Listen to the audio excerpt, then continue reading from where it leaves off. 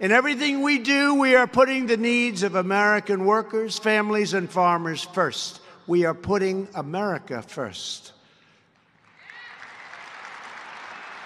The great men and women in this room are the stewards of an inheritance and a noble tradition that's unrivaled. It's handed down from one generation to the next, all the way back to the very beginning of our country. You take pride in your work, joy in your calling, and deep satisfaction in your vital contributions to the life and health and success of our republic.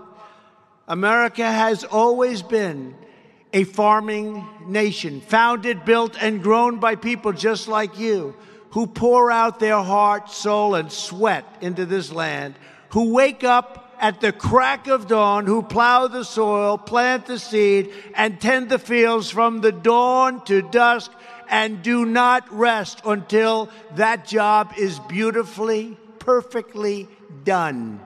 Does that sound familiar? I think so, right? It's true. That's the American farmer, rancher.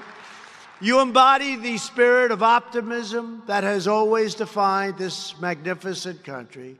You look at an empty field in the dead of winter, and you envision the spark of life in the peak of spring. That's what you see. You see differently than other people. Farmers have always been the keepers of our great American values. You champion the love of family, the dignity of work, and the glory of God. You teach your children to celebrate our nation, defend our freedom, honor our values, and to always respect and cherish our great American flag.